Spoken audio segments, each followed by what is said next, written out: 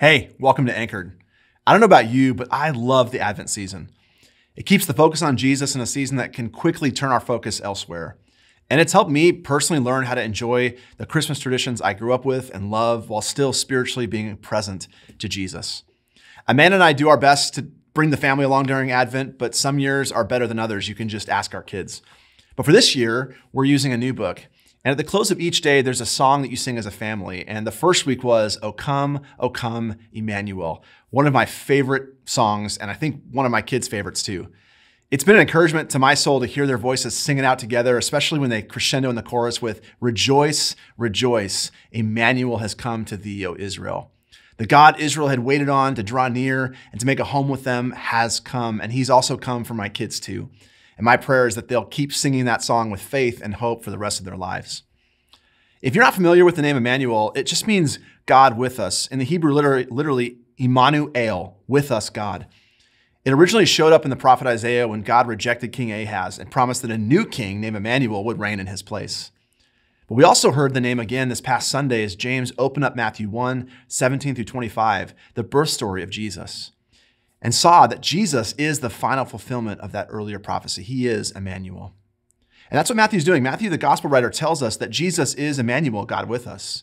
Jesus wasn't a boy who eventually became God. He wasn't someone that just resembled God. He wasn't like the prophets before him that were just humans but sent out to be God's mouthpiece. Jesus was and is truly God. God who took on our flesh and made his home with us. God who walked the earth, laughed, cried, and ate with us.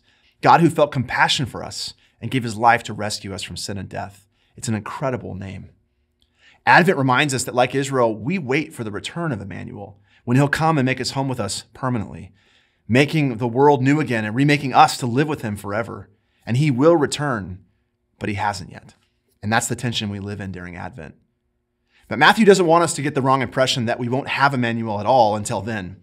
If you flip to the very last verse of Matthew, we hear Jesus talking about his name Immanuel again. It says, Jesus came near and said to them, all authority has been given to me in heaven and on earth.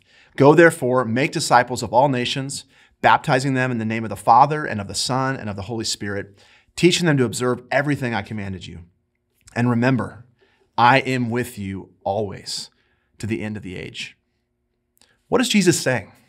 He's saying that the entire span of time between his leaving and his arriving in the future, and every season we walk through as his disciples, in our ups and our downs, our successes and our failures, our personal journey with Jesus, and in our sharing the good news with others, Jesus is with us. He's Immanuel.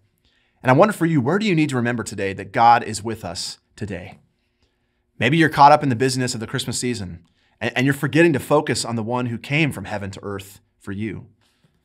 Or maybe you're living through a challenging season and you're struggling to find the hope and the joy that people around you are finding. Whichever place you're in today, Jesus is still Immanuel, and he's still your Immanuel, God with us and God for you. And so may all of us, in whatever season we're in, turn our eyes to Jesus, God with us. Hey, thank you for engaging with this episode of Anchored. Are you part of Bethel Church and interested in being a host for this podcast? We know that God speaks to each one of us. We want to faithfully grow the people who contribute and share their insights through this podcast. If you are interested in learning more about this opportunity, please email video@bethel.ch.